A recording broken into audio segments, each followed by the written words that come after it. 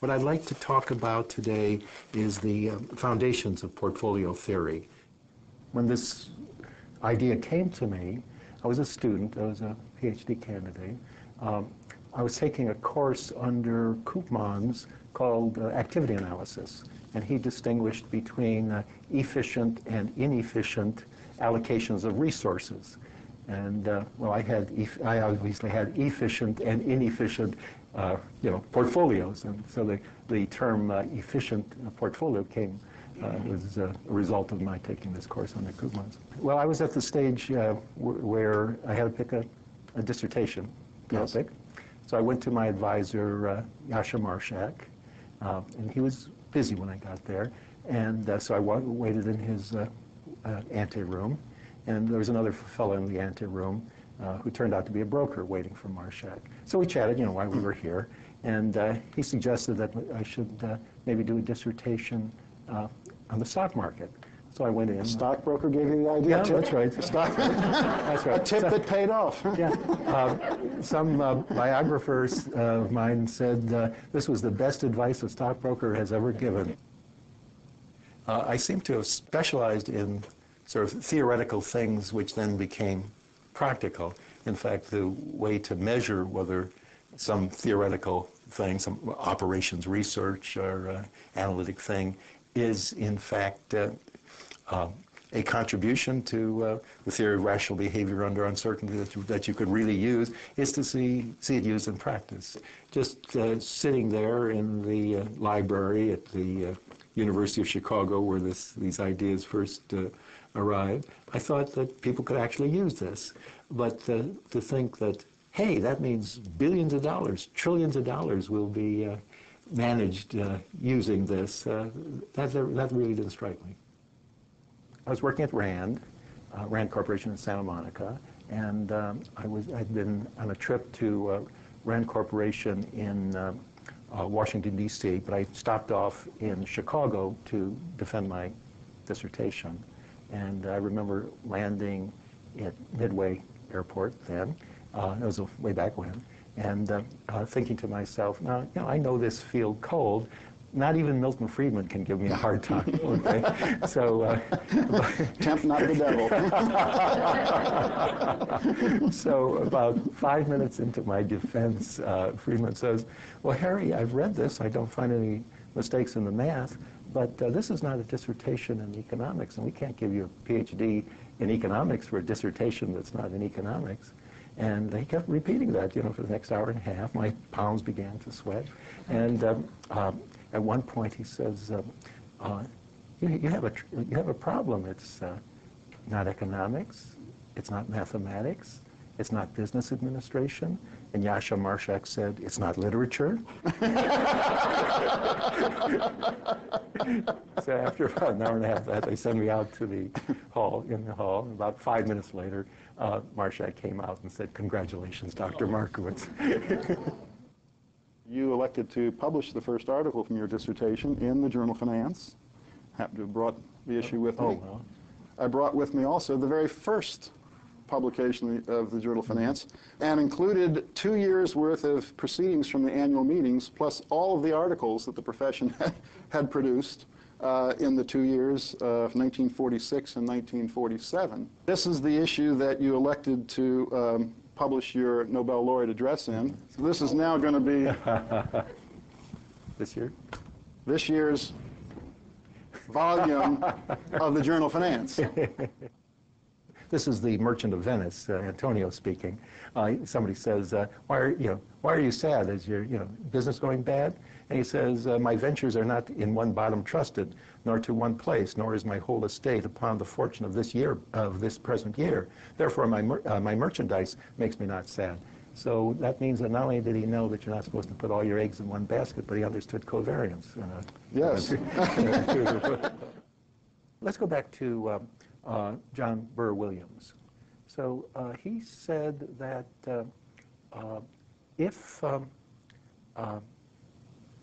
if you're in doubt, if something's uncertain, you should go according to the mean. I have an article which I published in the Financial Analyst Journal. You'll excuse the plug for another journal on the early history of portfolio theory, Yes. 1600 to 1960, right. If something had risk in it, well, you didn't have to really worry about that because with sufficient diversification, you could eliminate the risk. Now, if risks were independent, if returns were uncorrelated with each other, then if you diversify enough, you can make the variance of the average, the variance of the portfolio, go away. But when risks are correlated, they don't go away. There's something in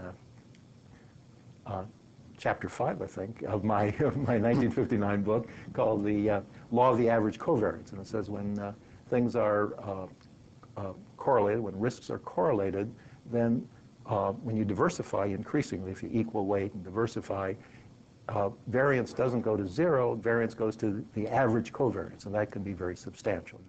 How many, in your 1952 article, how many securities did you use to illustrate the basic principles?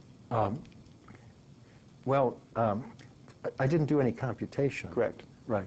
And so I remember Peter Bernstein commenting on the example that I used, and since I had absolutely no experience with finance, it was sort of a silly example. I think I said, if you put all your money in 60 railroads or something like that, it wouldn't be well diversified. And he pointed out many years later that there weren't 60 railroads around. So that was a purely theoretical, pure theoretician should not give examples. But by the time this book came out, I had somebody collect time series on 10 securities, 9 securities, and then I did a 10 security example with 9 securities in cash. There was actually a 25 security example that I had planned. I had thought that the way you got inputs was to ask security analysts. Or to, you got your first tip from them, so. Right, well, well, I was a broker. Right. So I wanted to use security analyst. These are actually the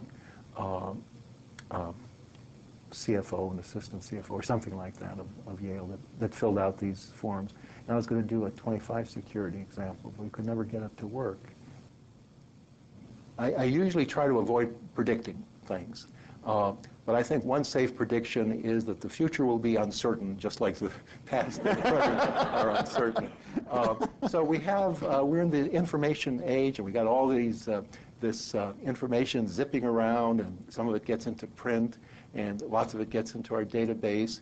So we have this fact, this piece of information, like the earnings of a company, which of course might be a lie, or it might be a misprint, or it might be an honest error, or it might be even correct. And I'm not saying they're all lies, but you know, and somehow we have to give advice. You know, we have to advise people on how to invest their 401k, despite the fact that it's an uncertain world. There's not only is information about individual stocks uncertain, but what will be the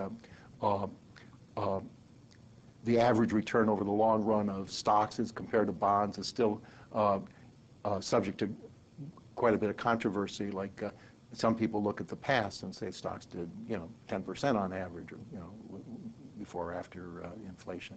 And other people say, well, during that same period, the price-earnings ratio has gone up considerably, and you wouldn't expect it to go up as considerably in the future, and therefore you won't have as much return in the future as in the past. So there's a range of uncertainty as to what the market as a whole, the stock market as a whole, will do over the next many years. And I think that's good. The world is uncertain, and we have to continue to act in the face of that uncertainty.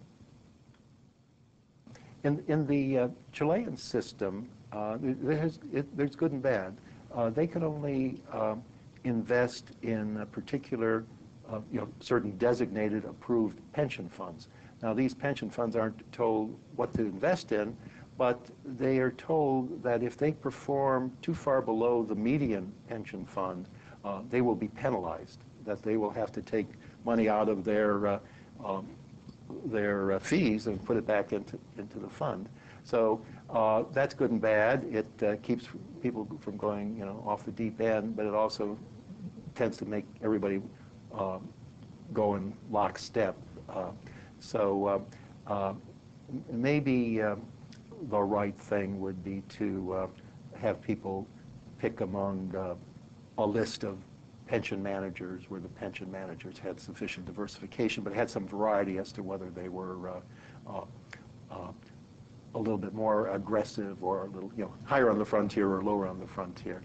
I think it's perfectly reasonable that people should ask what is the real behavior of investors as distinguished from what would be the rational behavior. So I don't necessarily subscribe to each article that's come out, each view that's come out by the behavioral economists, but I think that's a reasonable activity to pursue. If you have some kind of behavioral theory about how people in the market do behave, put it inside the simulation and then see whether the simulation then comes out with market behavior like, at the macro level like you observe. So it's a way of seeing whether the behavioral theories add up to market behavior. You will see in that 1959 book, not only does Chapter 9 propose semi-variance as an alternate to Chapter 7's, or most chapters, mean and variance, but back in the chapters 11, 12, 13, 10, 11, 12, 13, something like that, I explain to the reader what expected utility and personal probability is, and then I do some experiments where I say, suppose you only knew the mean and variance of a portfolio, how good could you do at guessing what expected utility was?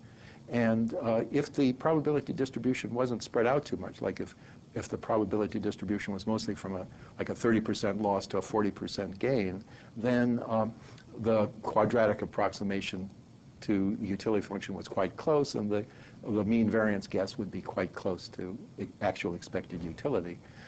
The 1979 Levy and Markowitz paper comes to the conclusion that for all sorts of historical distributions of returns, if you know mean and variance, you can guess expected utility quite close. But if you look at the actual approximation, if you draw the quadratic approximation and the utility function, you see that the thing that makes this work is that, again, over a range from 30% loss to 40% gain, the approximation is quite good. And when this experiment was being computed, I called the guy who was actually doing the calculation and said, look at these annual returns on these investment companies. To what extent do they go between 30% loss and 40% gain? He looked and he said, they all do. He said, I can't lose. And in fact, we didn't. But if you imagine situations where somebody could lose more than 30% of the portfolio or could gain more than 40% on the portfolio, then the mean variance approximation breaks down. I would get a letter like somebody saying, I'm a broker, or I'm in a brokerage firm, but I give financial advice, and we use the efficient frontier, and I'm having a discussion with another broker who also is using the efficient frontier to give financial advice. I say that you should only use the data from 1950 onward, and my colleague says you ought to use the whole history from 1927 onward that's available to us, including 1929 and 30 and so on and so forth. And I would reply back again, I'm not one to predict, but I feel that we're picking nature is picking from a probability distribution, and somewhere in that probability distribution there's another 1929. Now maybe it doesn't have exactly the same frequency as its historical frequency, but I would feel happier to do an analysis based on some kind of an estimate that there is a 29 still in the bag someplace. markets need regulation, you know, and markets need laws. So to a certain extent, businessmen rely on each other's word, but also they rely on there being laws there which are appropriate. So subject to the constraint that there be reasonable laws and somebody there to enforce it, I do believe in the invisible hand. I do believe in, you know, Adam Smith, division of labor, and so on. Now, you might, you didn't ask, but I'll volunteer how portfolio theory fits into here. The fact that that people are competing to serve the same market or to find a market niche, but once somebody finds a market niche, other people will come in and try to, you know, outdo them there. That has two consequences. One is everybody has to try very hard, and that's what Adam Smith described as that's why the butcher and the baker or the candlestick maker does a good job so that you'll come back to him. The other thing is if you want to invest in one of these people, you don't know who's going to win. So the flip side of the invisible hand is the uncertainty that it causes, and that's why we diversify. That's why we have portfolio theory. And I think that uncertainty has always existed and continues to exist. If you just have 100,000 and nobody's is offering you any special services like are now being offered to the 401k participants, what should you do? And there, I would put some in a broadly diversified. I was about to give you my routine answer for the last 50 years, but a broadly diversified investment company. But maybe I now switch to an index fund, and some in spiders and part of your money into something less volatile. Okay. And you should look at a picture of the S&P 500 or since 1927, or because that's how long Ibson's charts go or something like that. And maybe if push come to shove, I'd say maybe you ought to have a little small cap. Maybe I'd rather go to the 5,000, the 3,000, or the 5,000. Okay. I think as a practical matter, that if it's just the person by themselves, without an advisor, that's better than what they're likely to do otherwise. Okay. It's certainly better than having them listen to the television set. And it's better than having them invest in what really did well last month.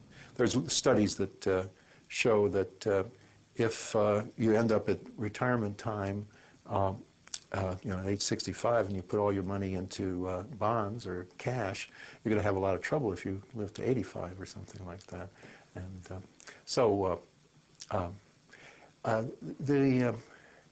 these 401k advisory services now do Monte Carlo simulations to see how well you would do if you followed various strategies. Both up to retirement time and beyond retirement time. And I think that can contribute to good decisions. The other question is it possible for maybe an advisor to guide them better? So we know that small caps tend to, on the average over the long run, have higher return than big caps, and emerging markets have somehow managed to have very high returns on the average than everything else, but tremendous volatility and so on. And so it might be that if you ask what combinations of these asset classes, subject to realistic constraints, are efficient for the plunger and the widow and orphan kind of thing, you get a frontier. What I'm saying is that I think an advisor can come up with acid class mixes, a variety of acid class mixes, some of which are more suitable to one kind of investor and some are more suitable to another kind of investor. I was giving a course on portfolio theory for the math department at the Tokyo University. The head of the math department called me and said, "You just won the Nobel Prize in Economics," and this fellow at the public radio station, public television station would like to interview you. Once an hour there'd be news in English from one of the stations, the Armed Forces station down there, and we heard Harry Markowitz, Sharp, and Miller got the Nobel Prize, and we called the guy at the public television station. Said he'd like to do an interview, and I said, "Well, I think I have a little time, sometime, tomorrow afternoon about 2 p.m. He says, "No, we want to be on the 9 o'clock news." So he came out, and everything moved very fast. So here's a bronze or brass replica of the Nobel medallion.